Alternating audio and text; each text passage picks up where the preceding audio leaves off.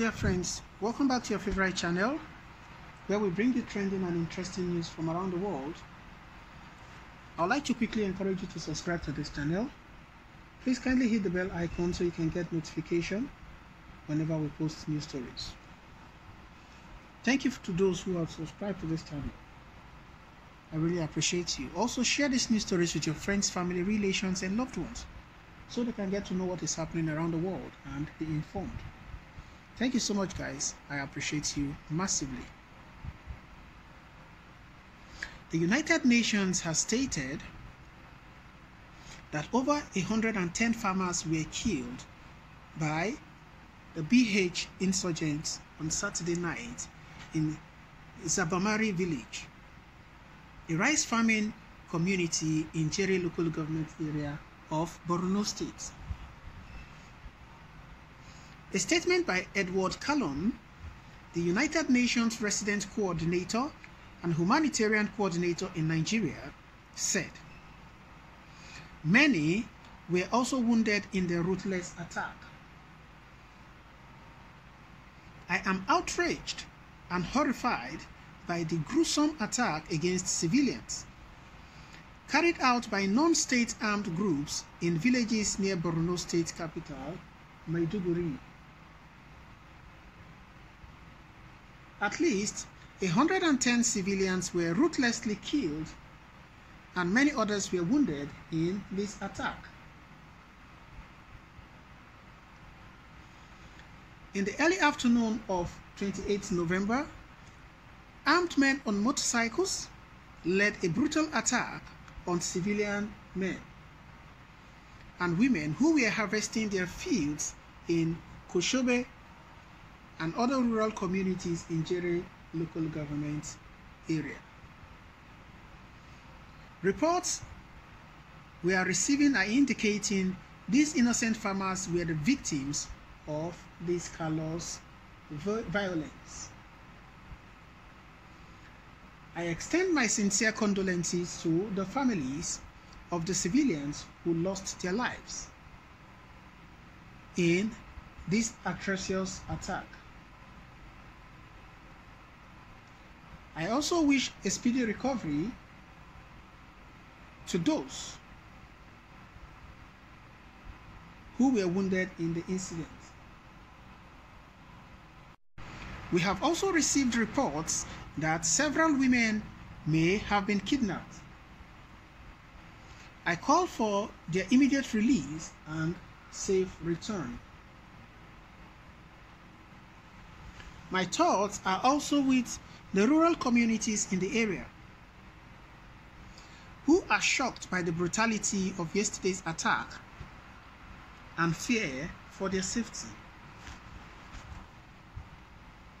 The entire UN system and the humanitarian community working to provide life-saving and development assistance to the most vulnerable in Borno State is outraged by the incident. Such direct attacks against innocent civilians jeopardize the ability for the most vulnerable people to survive the adversity they are facing, and which we are striving to alleviate. The incident is the most violent direct attack against innocent civilians this year. I call for the perpetrators of this heinous and senseless act to be brought to justice. It is unfortunate, one of too many such attacks targeting farmers, fishermen, and families who are trying to recover some livelihood opportunity after over a decade of conflict.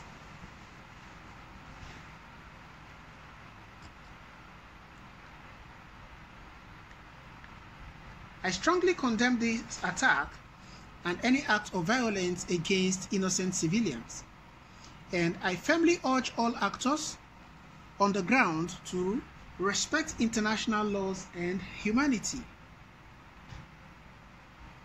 Rural communities in Borno State are facing untold hardships. helping them to farm land and rebuild livelihoods are amongst our priorities, and the only way to avoid the looming food crisis in Borno State. They and all other civilians need to be protected and spared from all kinds of violence. Innocent women, children, and men desperately need food and other support and assistance, particularly at a time when we are recording some of the highest levels of food insecurity in Borno State. We ought to do our utmost to them to help them survive these difficult times, he stated. The governor of the state, Babagana Zulum, had earlier on Sunday participated in the funeral prayers for the 43 dead victims of the attack. It was reported that the victims, who were rice farmers, were attacked on their farms in Koshebe area of Zabamari village and murdered in cold blood. One of the local hunters who participated in a search and rescue operation said most of the farmers found dead in the rice field had their throats slit. We have recovered 43 corpses. The attackers slaughtered all of them, he said. As we speak, there is a great disquiet and mourning in our communities, the hunter said. The chairman, Rice Farmers Association in Zabamari, Malam Hassan, who corroborated the sad incident, expressed dismay over the senseless and vicious killing of innocent farmers, including children. It is very sad for us that these people went to their farms to work, only to be attacked and killed in this manner. So far, we have recovered 43 corpses, including children. It is being reported that farmers were killed while harvesting their farm produce, unlike their colleagues in far-flung locations. People in communities near Maiduguri have had the opportunity of cultivating their farms.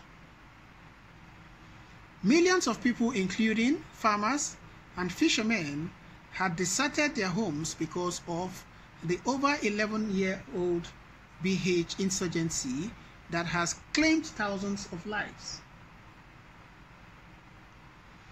Governor Babagana Zulum had since September commenced the relocation of IDPs from the state capital and other local government headquarters to their respective ancestral homes.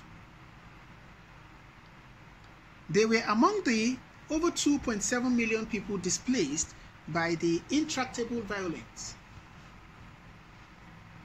Until recently, Borno had 32 official IDP camps, with an unknown number of unofficial camps hosting a larger number of the IDPs. This is really, really sad and unfortunate. I stand to be corrected, guys, but Nigeria is really, really in a bad shape and state. Well, it is what it is. We keep our fingers crossed to see how things unfold. Drop by at the comment section, let us know what your thoughts are. Don't forget to subscribe to this channel. Kindly hit the bell icon so you can get notification whenever we post new stories. Thank you so much, guys. I appreciate your support, and I'll see you on the other news. Thank you and bye for now.